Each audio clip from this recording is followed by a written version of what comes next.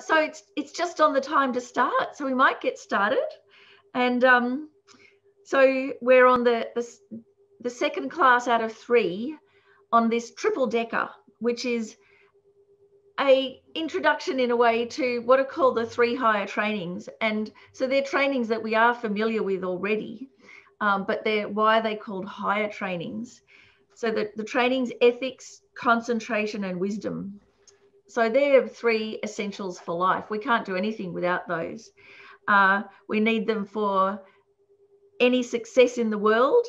But actually, if we can learn these skills and get them in the right context, these are skills that can take us all the way up to complete liberation from all of our problems and all the way up to full enlightenment for the benefit of all beings.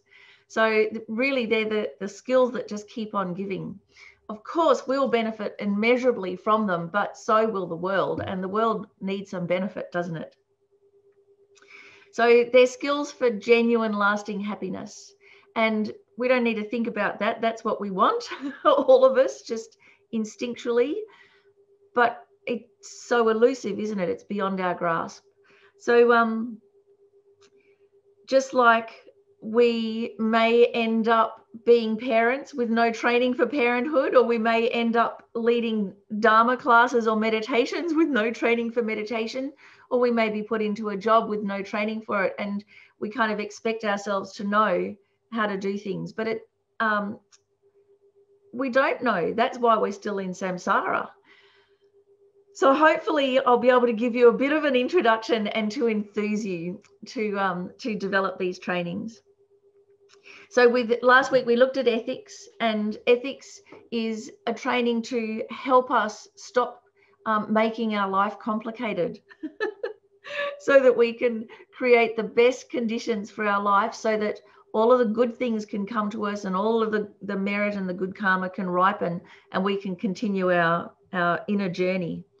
And ethics is focused on the body. You know, it's mostly to do with how we communicate and how we physically act.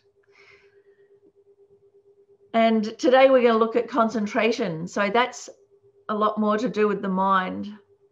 So I have the share screen. Let me just get it up, because if you remember, we have this analogy. So the tree, the person with the arms and the axe. So what on earth is this all about? So last week, ethics, embodying our ethics. So in this analogy, it's our core strength. If we want to do anything, we have to be ethically sound. We have to be comfortable in our own skin, not have a double standard.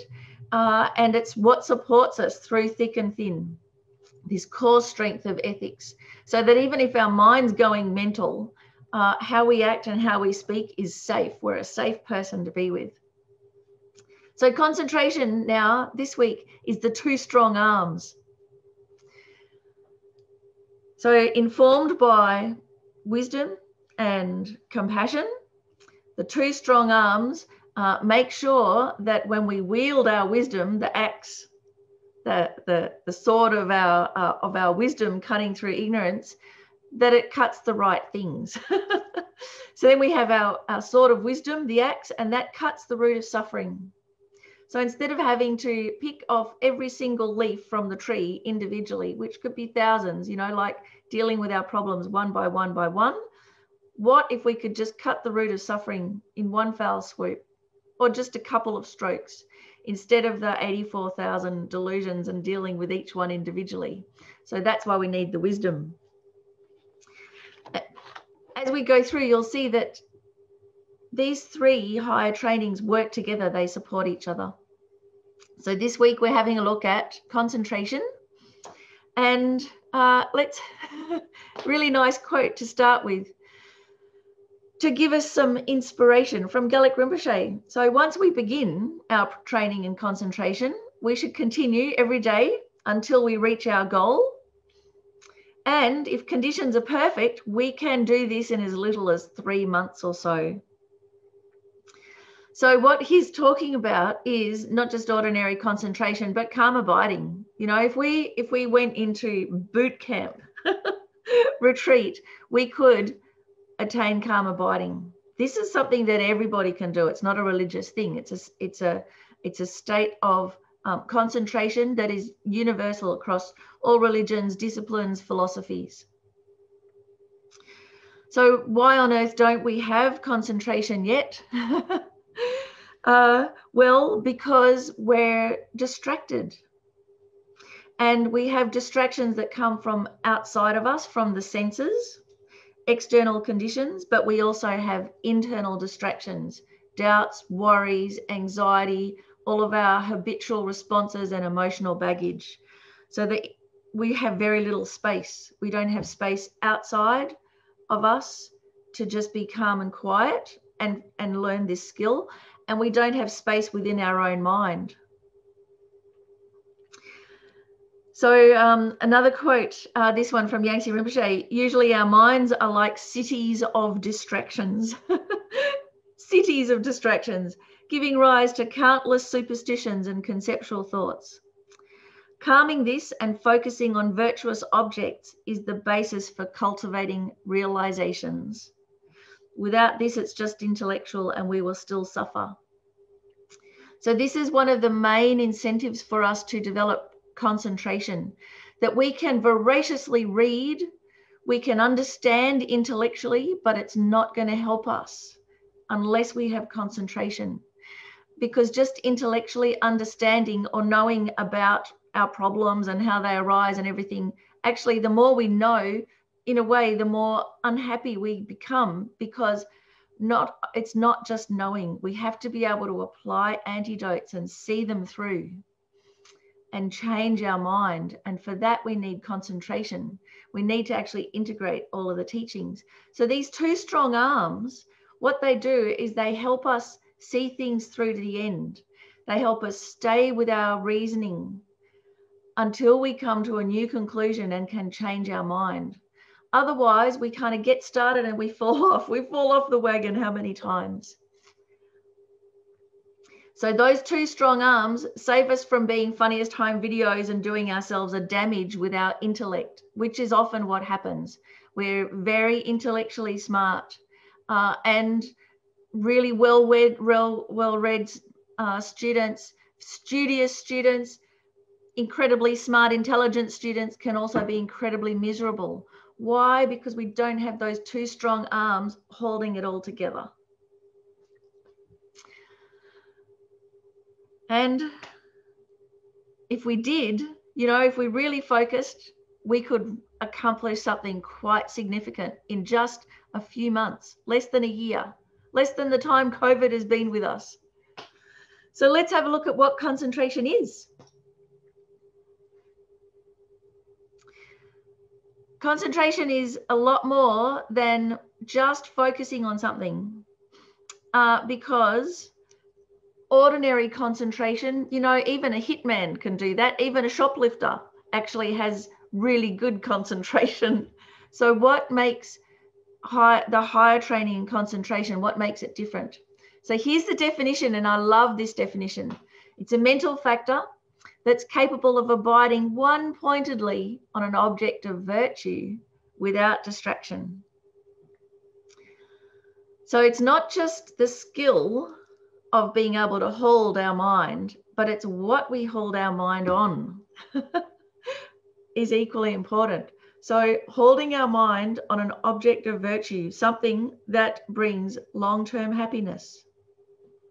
So it might be on love or kindness, on compassion, on wisdom, on developing any of those 6 perfections.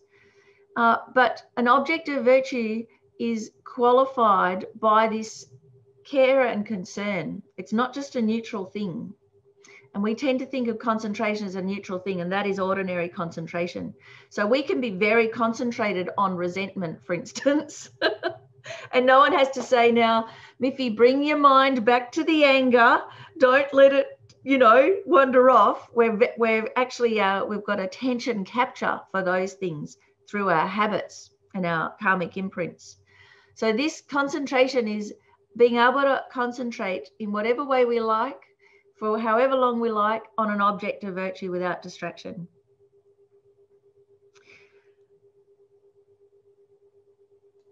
when we have this type of concentration, the result is mental and physical pliancy, which means that mentally we're very flexible and relaxed. So that's one of the signs of having good concentration, is we become more relaxed, not uptight. If we develop our concentration by force and get uptight, it is unsustainable and we'll burn out. We'll blow a gasket and we won't want to, after a while, we won't want to have anything to do with it. So remember this, when we're developing this skill, we naturally become more mentally pliant, more relaxed, naturally clear, able to easily discriminate between what's right, what's wrong, what to do, what not to do. And as a result, then we also have physical pliancy, which means we have less aches and pains. We don't store our tension in our neck and shoulders. We don't grind our teeth when we're asleep at night, where our body also mirrors the state of mind. So then, of course, our immune system goes up. We live a longer life. We have less illness and less aches and pains. So right there, we should be getting a bit of an incentive. Concentration is also naturally blissful when we're in the zone, you know, when we're completely focused on something and we've achieved mastery, so we don't have to put that effort into it. When we have the skills developed already, then concentration is a naturally blissful state of mind. It's not a flatlining thing. It's actually joyous. And our higher training and concentration engenders all of our good qualities. So we can express our ethics. We can develop our heart. And of course, it benefits others. So the concentration has to always be informed by this good heart, the altruistic attitude. Now, I've been reading a little bit about the effects of COVID and lockdowns on people. So we've had just a very short lockdown off and on in Brisbane. In Melbourne, they had a couple of months at least. And I know in various parts of America, there's been really extended lockdowns. So there's already been some studies about what happens. And one of them is a phenomenon called brain fog that's been documented now about what happens with these lockdowns. And I was thinking about this. And one of the things, of course, is that our senses, our focus is continuously drawn outwards by our senses. So we are heavily reliant on what comes in through our eyes, our ears, what we touch, what we taste. Our entire focus has been outwards and dominated by our senses. So when we go into lockdown and we don't have any stimulation anymore, we can't cope. So it kind of shows how reliant we are on stimulation from our senses to keep any form of kind of awareness. Whereas if we'd already had this skill of concentration, lockdown has just been an utter boon. It'd be like, fantastic, enforced retreat, what could be better? And we'd be alive and mentally alert. So the brain fog shows, the extent of brain fog that we have shows the extent of reliance that we have on stimulation from the senses. Of course, the other thing that happens too, why it's so difficult to lay down memories when we've been in lockdown, is because we associate events with places. We're embodied people. So if we're in the same place for months and months and months on end, everything mushes in together. So our short-term memory has been deteriorating if you've been in lockdown. And that's why if you can ever get to a Dharma center physically, it's so amazing, because not only do we have that stimulation from the senses, but you associate quite profound inner development with a holy place, and you get the benefits of being in a holy place, all the energy that comes from that. And of course, many of you have Zoom fatigue, especially if you've had to have interminable meetings for work, for instance. And that's also why we have the fatigue from that, is because it's a tunnel vision thing. There's nothing coming in from the senses. So we can't read people's body language very well. We can't touch them. We don't have the input that comes in from our ears and our eyes of what's around the room. It's just on the topic. And sometimes even if people have their cameras off, then there's not even a person there. So if you've got concentration, it's great because it means unadulterated focus. Fantastic. All the peripheries are gone. But if you've been reliant on all those peripheries, what happens is suddenly this sense of enormous effort and we get incredibly fatigued. We're not used to focusing on just one topic without any extraneous information coming in. So again, the amount of Zoom fatigue that we have shows how much we're reliant on those external senses. Okay, so just before I go on, I was wondering, does anyone have any questions so far? Just wave at me on your camera if you have, and I can answer them. Otherwise, I can go on again. But I just wanted to give a little bit of a break to give you a chance if you have a question or a comment. Everyone's okay? You're all looking very serious.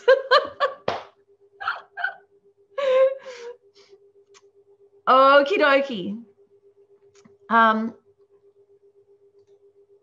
So let's have a look at then, what are the obstacles to concentration? Why haven't we already developed this skill? So I have this beautiful photograph of Lama Yeshe meditating up in the Himalayas. This must be from Copan somewhere. And he's in the 7-point Vairocana meditation posture. So you can see it's got that incredible balance between putting some effort into keeping the posture alert and straight, and also you can see the focus of the meditation, but you can also see complete relaxation. So this is quite a feat to be able to be very focused and relaxed. We're not used to this, are we? We're only used to focusing with tension, not with relaxation. And this is why it's so difficult for us. So we've got some obstacles and we have some antidotes. So let's have a look at them. Laziness is the first obstacle. And don't get all guilty about this or judgmental. Laziness comes because we're focusing on the difficulties and not on the benefits. So if we remember the benefits of samadhi, of single-pointed concentration, that mental and physical pliancy, you know, like this optimal state of flourishing, really, if we remember those benefits and we also understand that it's possible for us personally to develop it, our laziness will just dissolve. So why we have it is because subtle laziness is actually thinking that we can't do it. It's underestimating our potential and thinking, well, other people might be able to, but I'm too old, or I'm too busy, or I'm not Tibetan, it's not natural, all of these things. That's actually that low self-esteem is a form of laziness because it disregards our potential. And we have this potential. So it's kind of like if we had $1 million buried in the backyard and we're going, oh, I don't know, I don't think I can dig properly. We wouldn't care whether we could dig properly or not. We'd just go out there and do it, wouldn't we? Because now we're focusing on what we can achieve and the benefits, and we know we can. So that's a really big thing, to not underestimate yourself. Then we have forgetfulness. So Nagarjuna likened the mind to an elephant tied by the rope of memory to the pillar of the object of meditation. So our object of meditation's a focus in the middle there, something virtuous. And then it's our memory or concentration that ties our mind. So, you know, when I sit down to meditate, I have this sensation like I'm in the vicinity of the topic. So I'm not thinking about something totally different. I'm in the vicinity, so my elephant is tied to the topic, but it's raging around, squishing all the vegetation, you know, in this incredibly wide circle, but it's kind of there roaming around in the topic. And eventually it settles and stops squishing all the vegetation and the flowers and whatever, and actually calms down. So that's the thing, is to get closer and closer and more relaxed instead of being this wild, crazy elephant. Then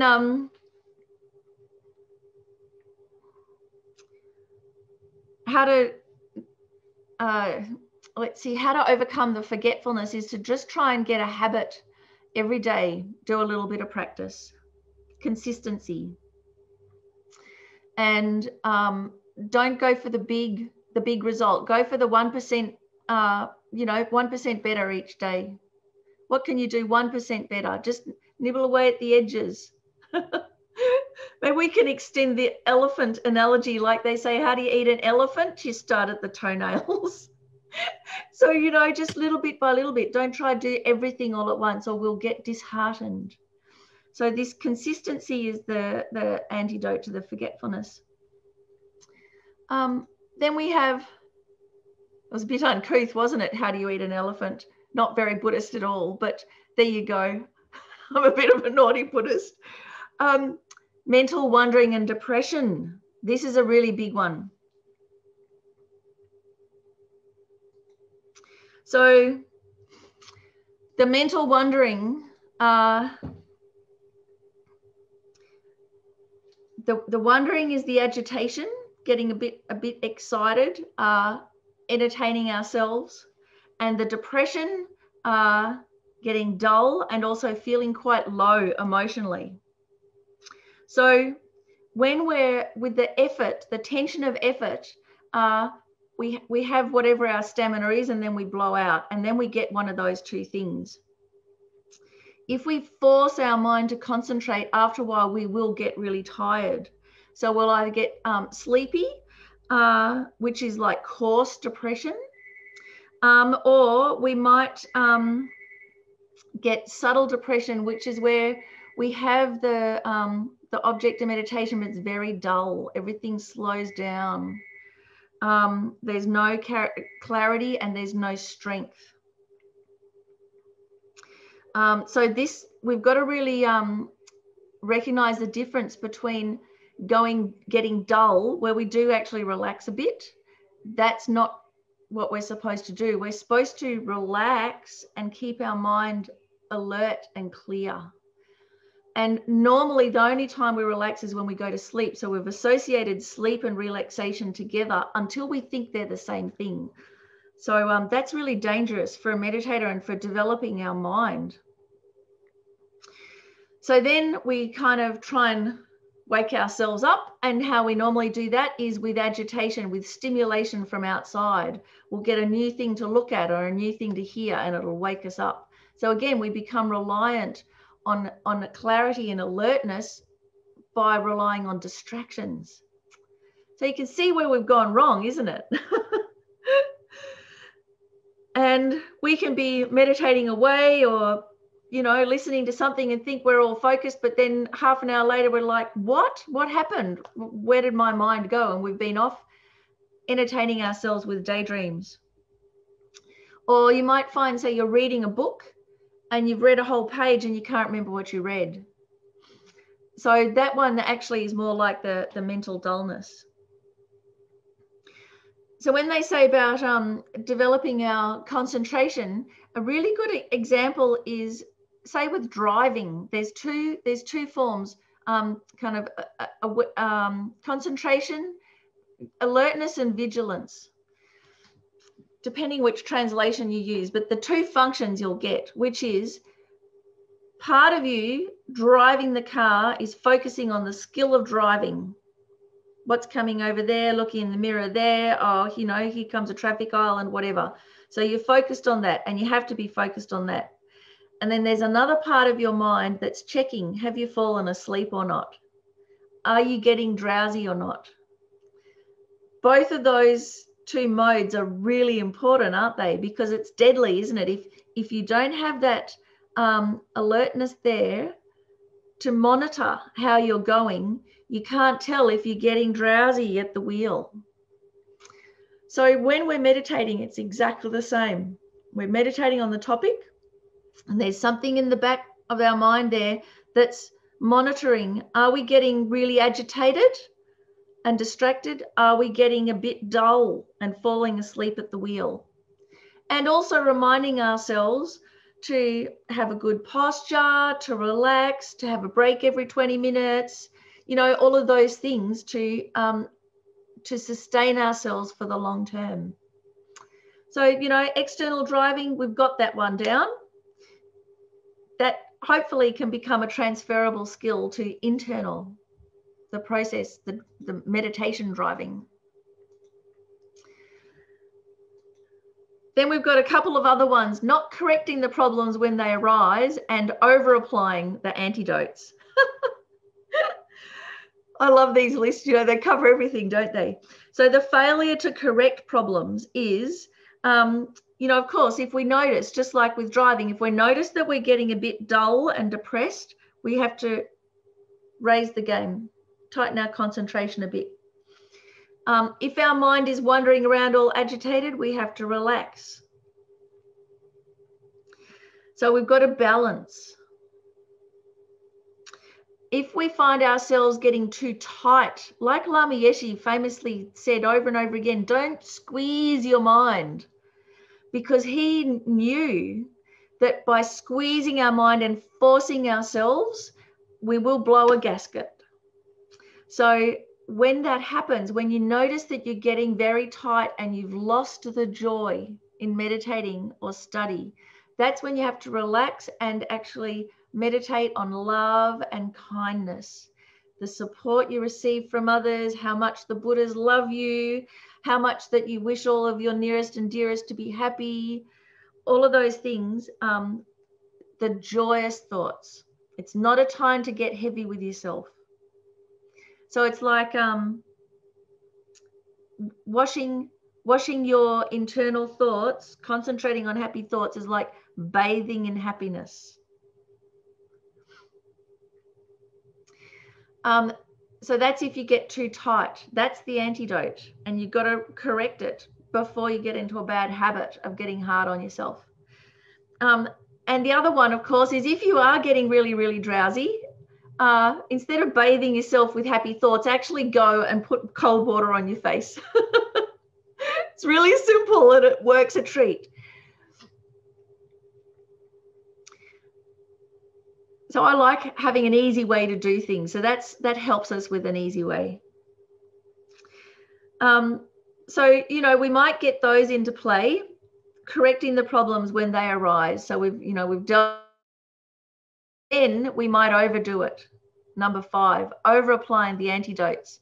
So if you're an artist, you know what this one's about. It's like not knowing when to stop. You've done the piece and then you just keep fiddling and then you ruin it and you go, I should have stopped there. So that's like over applying the antidotes. It means that we get a bit compulsive about obsessively looking for faults or problems or trying to finesse our practice too much. So what a joy to be able to actually get to that part where we actually have a nice, solid, stable practice. So now, questions, comments. Who has one? Wave at me if you have a question or a comment about these the obstacles and the antidotes. Anybody? No, it's clear enough. Okie dokie. Well, let's do a little reflection just to give it a go, shall we? I have a nice meditation. It's not necessarily a Buddhist meditation, but it'll give us a taste of the different types of focus that we can develop. And I have a nice picture for it too. So here we go. So this meditation, it's we can set our motivation. It's to tame our minds. Why? So we can actually achieve the lasting happiness we so yearn for. And so we can bring the ultimate lasting happiness to everybody around us. You know, bring world peace and be able to lift all beings out of suffering and into lasting happiness. So with this motivation, we're going to just become aware of sounds, various sounds.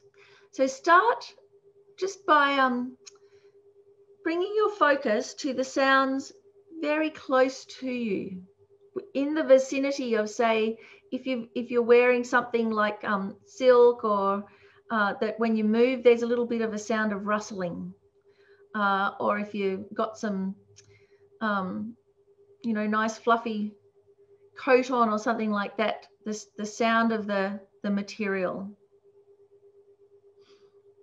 There might be a little bit of sound of things happening in the room. There might be a fan or the sound of the computer. So just become aware in that vicinity around you of the sound. And then shift your awareness out to the right, to the edges of the room. Maybe there's a little insect there in the corner, or a little mouse, or a spider doing its web.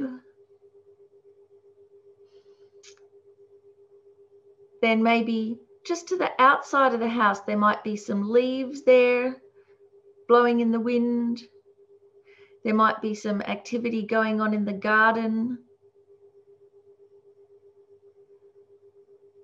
So even if you can't actually hear, you can shift your concentration to that area around your house and become aware of the space around your house and what's going on. Might be some bird sounds. There might be traffic going by, so don't follow the traffic down the road. Just be aware of when it comes into that vicinity and then it's gone again. Might be someone walking past. Just be aware when they're in that area, that vicinity. Don't keep following them, just become aware what's in that area.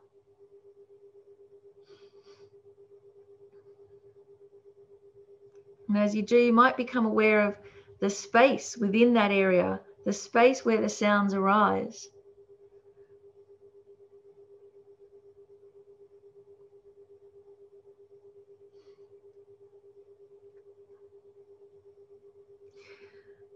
And then shift your focus, expand it a little bit more to become aware of the sounds in your neighborhood. So in the streets around you, the various different types of cars and trucks, the various different types of birds, maybe the sound of animals, the sound of the wind as it goes round various objects,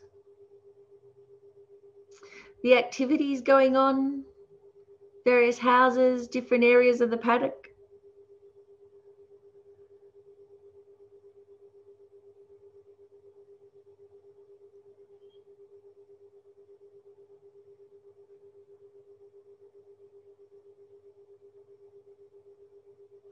And then again, broaden your awareness to be aware of the whole state that you're in, not just the neighborhood, but the whole city. Just become aware that it's there, that spaciousness. So all of it is existing simultaneously. The whole city within the state, within the country.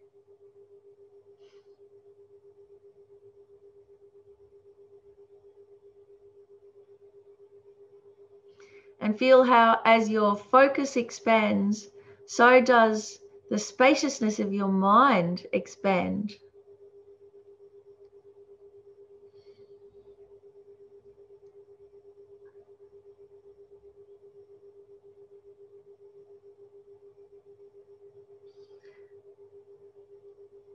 Become aware of all of the space between all of these objects. An expansive, relaxed overview.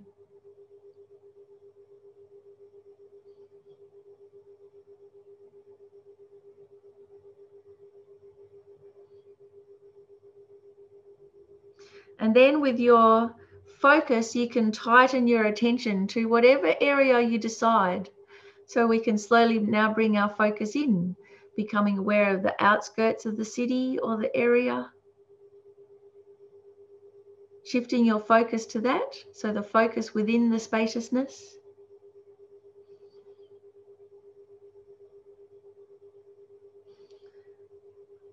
And again, back to your neighborhood.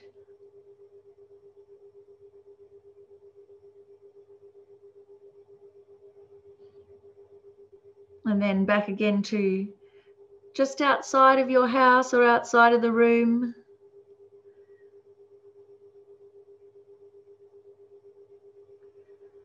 To just outside the edge of your body, the skin, your clothes.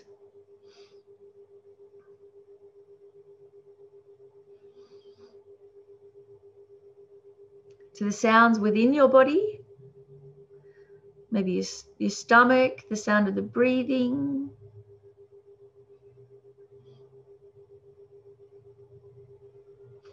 There might be the sounds in your ears, the cicadas in your ears.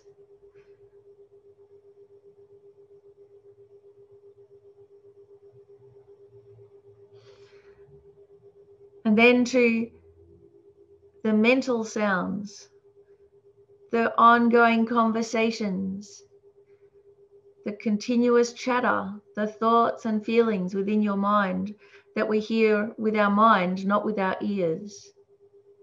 But they're there all the time, aren't they?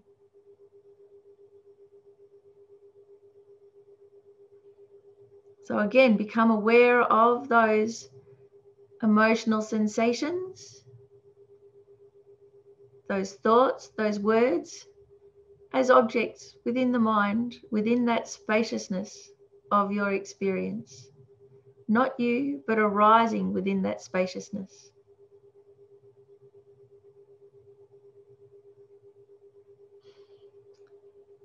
So you don't have to squish them down, you don't have to make them go away. Just become aware of them as internal experiences arising and falling away within that spaciousness. You're not the emotion, you're not the distraction.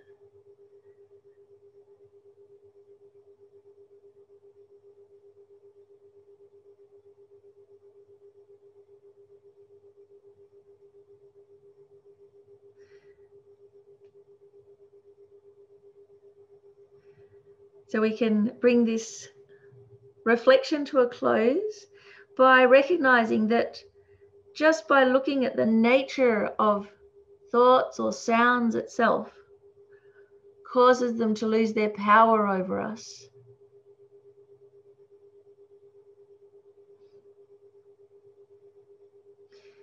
And that we can actually identify with the spaciousness of our mind, infinitely clear, in which everything can arise and fall away.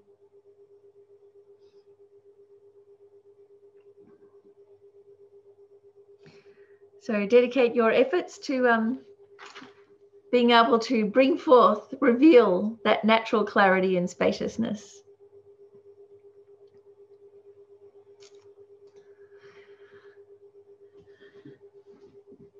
So how did everyone go with the meditation?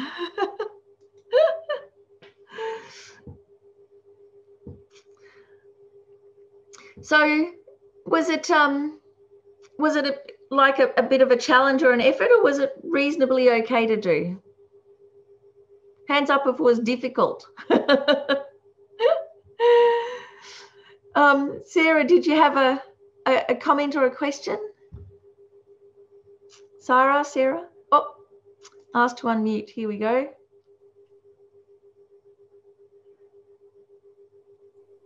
Go for it. Just said, my mind is wandering right now. It's so hard to get it to stop. Yeah, that's right. My question is, but so part of it is, I think if the momentum of our mind is wandering, it's like that elephant, to at least get it into the vicinity of the topic. So wandering amongst the topic. And the only reason we'll be able to do that is if we know the benefits. Then we've got a really deep incentive, an instinctual incentive to do it. So we've always got to start with the benefits, how this is going to benefit us, how it's actually going to help us feel happier, help us have a better life, help us help others, help us get out of cyclic existence, and then do the work. So that's why when they say about setting your motivation, I mean, it's really crucial to do it, because we've got to feel good about trying. Not like you should, but feel really looking forward to doing the practice. Then try and get into the vicinity. And I think it's like with a bicycle, you know, the first few pedals are really hard, but once you get started and you actually experience the benefits, you get your own momentum. Thank you. And yeah, thank you. So there are different objects of meditation that we can use that are kind of, you know, maybe a little bit more fun than listening to sounds and whatever. But I thought that one was good because it gives you an idea of both the feeling of the expansiveness, how we can get a feeling of not just an overview like looking down with our eyes, but feeling the entire area. So that's one form of relaxed kind of concentration, expansive concentration. And then there's focus onto one thing. And that's a different form of concentration. So there are some, here we go, some handy hints, some practices that we can get started with. So one of them, physical solitude. When we're trying to develop our concentration, we've got to give ourselves a good chance. So physical solitude, free from distractions of social media, without the radio on in the background, without the phone next to you. Actually, all the studies say leave your phone outside the room, not even in the same room, outside the room, and close the door so that you physically cannot even like look over and check. Also, free from pets. Pets are a very nice distraction, but they're a distraction. So you can have the pets there to pep you up, to help you relax, but not when you're trying to do the meditation. Free from lists, those mental lists. So usually what happens is we sit down and we start to do whatever breathing or focus, and we in that little bit of mental space that we've created, all the things that we should be doing start popping up. Oh yeah, I've got to remember this. Oh yeah, I've got to remember that. Because finally we've made a little bit of space, so they all bob to the surface. So that's number one, distraction. So what you can do to free yourself from that is have a notepad and paper and just write it down, so that you can at least have the discipline. You don't have to be nagging, oh, I'm going to forget this important thing. You write it down and put it aside. Nice discipline like that. It's really good to do this in retreat too. Write it down and put it aside. Physical solitude also means being free of alcohol or drugs. So, you know, if you tend to drowse off with meditation, don't have a big coffee and then sit down to meditate. Actually, if you tend to get really drowsy in meditation, have a nap. Have a sleep first and then wake up. 20-minute nap, wash your face, and then once you're actually rebooted. So what we're trying to do is become free from all of these triggers that are either triggers for distraction or triggers for depression. and create a physical space that's really conducive. And so make it nice so that you're comfortable, so you don't get a sore bum, so that your back doesn't get sore. But that nice balance between also putting a bit of effort into the posture means that your mind will become more alert as well. So this is where we start. Get the external right. Make it really a really nice place. And then mental solitude, free of rumination. So just like physically, it's really hard to focus if, you know, we've got renovations going on next door. So it's really hard to focus if we have obsessions going on in our mind. And we have to free ourselves from those. So rumination, you know, the cracked record, going over and over and over again until it becomes compulsive, automatic. So to free ourselves, to create some mental solitude from this, if we've noticed that we're already in that rumination, we're already been going around and around obsessing about something, either with resentment or with craving, we've got to break the cycle. And so how you do that is by putting in a different object, just like distracting a baby. Once you've broken the cycle, then you can begin to develop some good mental habits, good mental hygiene. So part of the mental solitude is to put in new objects to obsess about. Obsess about the 3 types of patience and how you're developing them, or obsess about all the ways that anger and resentment harm us, regardless of whether we're right or wrong. So again, that's kind of like getting into the vicinity of the topic.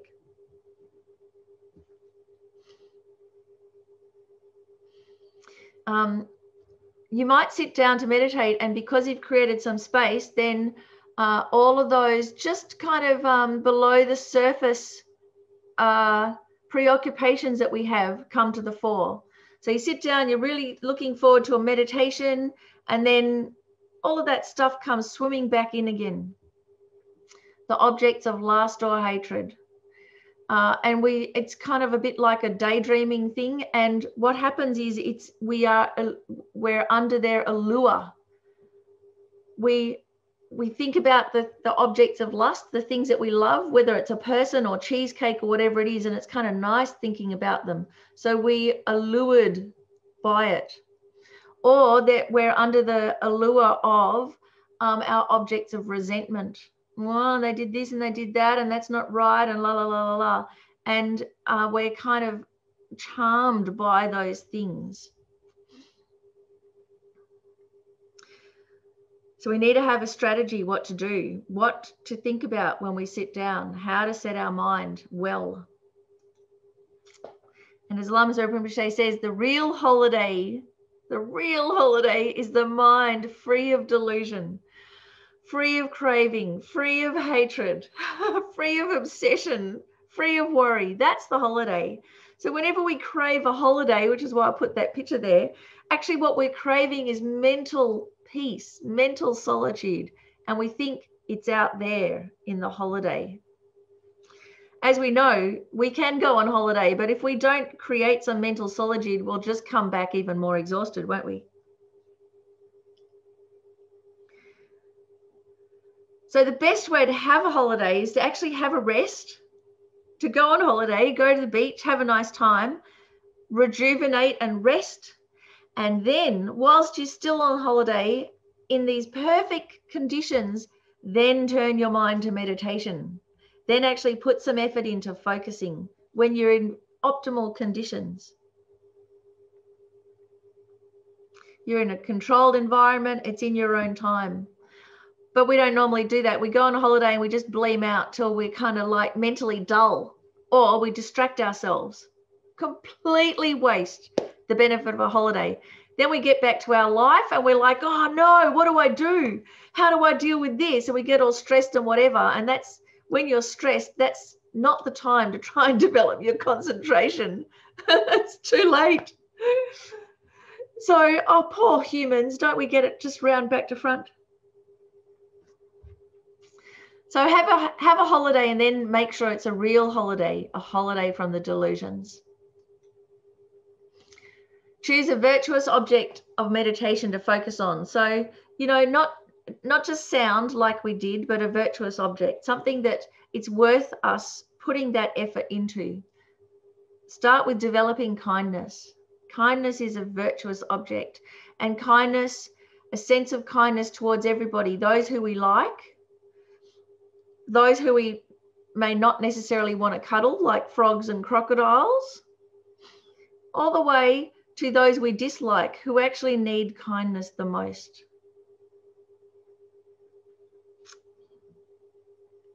Or we can focus our mind on an object of meditation that's kind of really creative. So I have an image of a Buddha that I'll put up in a moment as well, because the image of a Buddha is a way of actually focusing on all the qualities of enlightenment without it being boring dot points like this, but something that really ignites your senses, uses the creativity of the senses. Avoid the allure of laxity or excitement. Notice it for what it is. You know, they both flirt with us. Sleepiness, you know, it flirts with us. Oh, come on, just close your eyes for a moment. It'd be so nice. and excitement, it flirts with us by going, oh, isn't this interesting? And anticipation and la la la, and off we go. So just set them aside. You know, tell yourself, yeah, sure, but think about it later. Do that later. Also recognize that multitasking is a form of agitation. It's actually when we multitask, try and do this and this and this all at the same time, we might think we're being efficient, but actually what we're doing, it's attention capture. We're relying on our distraction to keep us going. So it's not sustainable, and it will mean that when it comes time to focus on one thing, like solving a problem, we won't be able to do it. We'll focus for 2 seconds and off we go. And as we're developing our meditation practice, we really want to focus on the quality, not the amount of time. So stick to, say, 10 minutes, maybe 15 or 20 if you know, more advanced, I suppose. But 10 minutes, and then just get better at the quality of it. So just like with driving, don't just drive for longer and longer hours, just get better at driving. So because what can happen if you just keep extending the length of time, the quality won't get better. So you want to just get better at being able to sit down and set your motivation and focus. That takes less and less time. So you get a really nice flow happening, then be able to do the focus and then dedicate at the end. And then that becomes so habitual and so easy that you can easily sustain the whole thing from start to finish for 10 minutes without getting uptight. So quality over quantity.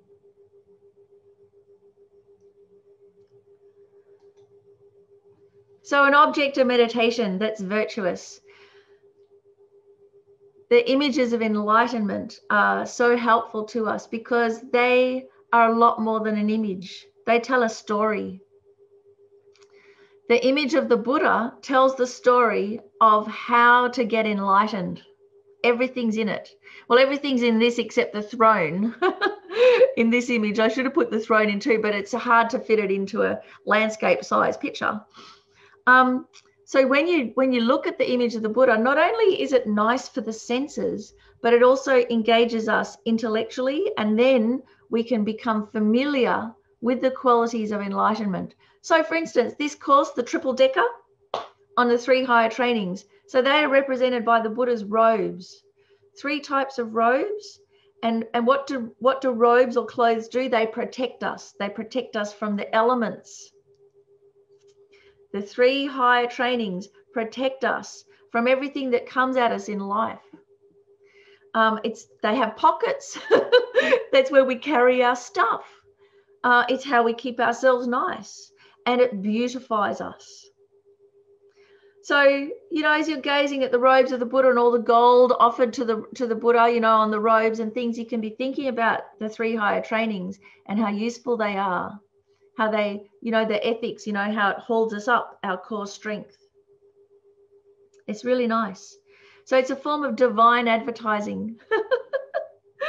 You know, we know advertising works, so let's use advertising for the power of good rather than the power of evil. The image of the Buddha, it's a map of meaning. The whole meaning is there, and it's such a nice way to engage in it. And I love this image in particular because, you know, there's the sea of samsara behind, and then this, you know, the calm aura of the Buddha, enlightenment, how it transforms it. Also, because it's enlightenment personified, it's a way of relating to these qualities, how it means something to us in the form of a person. So we start developing an intimate relationship with the Buddha who loves you more than you love yourself, who cares for you more than you care for yourself, who knows everything about you and loves you anyway. I mean, how amazing is that? And how many of us have that as a relationship? And we can have that relationship with the Buddha. So by doing this meditation on an image of a Buddha, we get this powerful biofeedback. We start developing this relationship, a healthy relationship that keeps on giving. And then this amazing thing happens. Because when we meditate on the image of a Buddha, we think of it as a mirror. That Buddha out there, that is a mirror of your potential. It's not me here and Buddha there. That is a mirror. The whole experience is happening in your mind, right? But we're so alienated from our potential. How do we get back to it? How do we reconnect with our potential? Is by meditating on an image of a Buddha, until we become so familiar that we start actually recognizing when we look in the mirror, we don't see the faults, we don't see the limitations, we see, who am I really? I'm a potential Buddha and nothing less. So that can become a really genuine experience through meditation.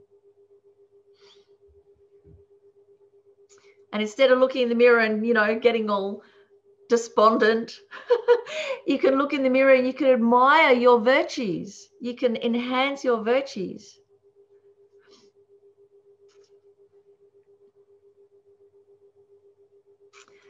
So concentration, you know, the 2 strong arms that hold our wisdom. It's always got to be informed by love, an altruistic or higher purpose.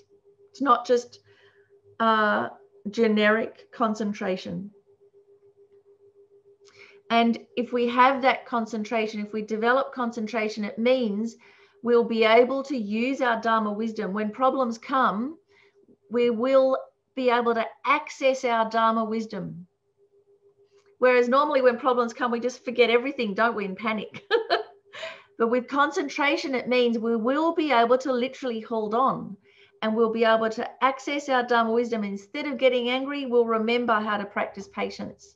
Or instead of getting fearful, we'll remember they're more scared than we are. We'll know what to do. We'll be able to actually make a good decision. Concentration is the opposite of attention capture. So most of our day-to-day is attention capture, dominated by the senses, here, there, and everywhere. So concentration is complete opposite of that. And remember, meditating on the Buddha, it's a mirror of your potential. It's what you can, you know, your natural birthright. So I think we've come to the end of our time. Is there any quick comment or question? Oh, there's the other Mary smiling away.